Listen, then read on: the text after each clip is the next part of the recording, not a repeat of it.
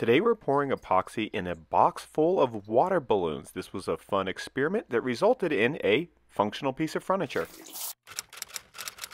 I started by cutting some melamine using a straight edge guide and my circular saw. I'm basically making a melamine box about 14 by 14 by 20 inches tall, but I want one side of it to be plexiglass so that I can see how the balloons are stacking and how the epoxy is settling. The plexiglass was a little too floppy on its own since it was only 1/8 of an inch thick, so I also cut a plywood frame to reinforce it. I pre-drilled holes and used my Kreg corner clamps to hold the melamine in place while I drove in finished screws. Highly recommend the Kreg clamps and cutting guides. They just make simple projects like this that much easier and faster.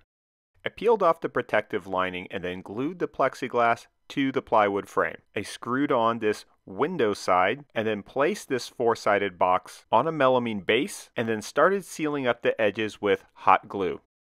I find that hot glue is sufficient for attaching the base of molds like this, and it's easier than driving in screws perfectly. I sealed up the insides of the mold with silicone. Epoxy can definitely stick to melamine, so I sprayed the inside of the box with mold release. This project is going to result in a side table, and I'm casting it upside down. So I mixed up some Total Boat ThickSet Fathom and poured about 1/2 inch in the bottom of the mold. This first layer will serve as the tabletop, and I let it cure a full 5 days before starting to fill up the water balloons. I used a chopstick to double bag the balloons just for a little bit extra insurance, and then filled them to different degrees. I anticipated that removing the balloon knots would be the tricky part, so after I tied them, I trimmed the ends. I sprayed the balloons with mold release so that the latex wouldn't stick to the epoxy. And then I started placing the balloons very gently into the bottom of the mold. I just need the balloons to go higher than the level of each pour of epoxy. I'm really glad I double bagged the balloons. One of them popped when I stacked the balloons too high. I mixed up some more Total Boat ThickSet Fathom and poured a nice thick 8-inch layer. Now typically you only want to pour ThickSet Fathom in about 2 to 3 inch layers since the heat buildup in the epoxy can cause it to go exothermic. But I'm using the room temperature water balloons as a heat sink so I can be more aggressive with my pours. As the epoxy was curing, I checked with my laser thermometer, and the highest temperature change that I saw was only about 13 to 14 degrees, which is nowhere close to melting the latex. The water balloons will float in epoxy, so I wanted to pile the balloons higher than the epoxy levels. I let the epoxy fully cured and then decided to pop the first 2 balloons by drilling through the plexiglass. Obviously not that much water is going to drain out, but it was good to see that the latex wasn't stuck to the epoxy. I popped the balloons on top and started to get a sense of how the inside of the form was going to look.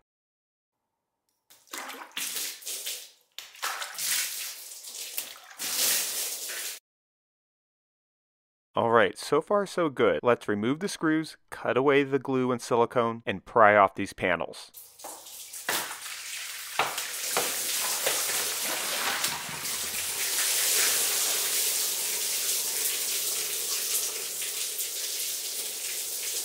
The balloons came out of the cavities real easily, and I was even able to just pull out most of the balloon knots.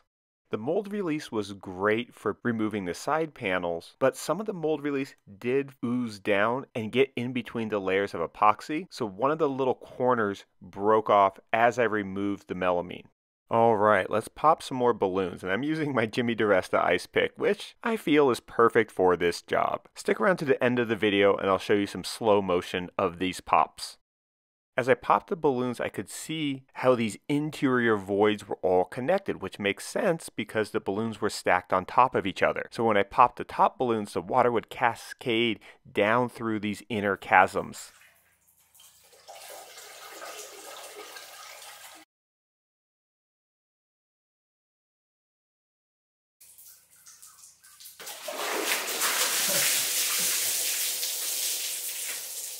Definitely looks really cool as it is, but I have some ideas about using the inner cavities, and I also want to remove the remaining balloon knots.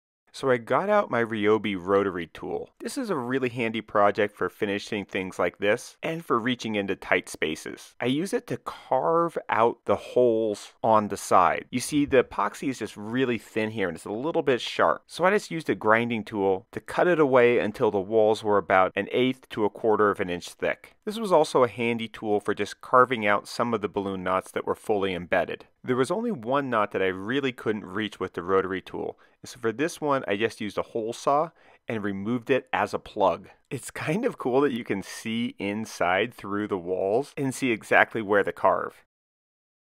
I used my palm router with a round over bit to smooth out the side holes. This just gave them a nice rounded over edge and made the holes really uniform.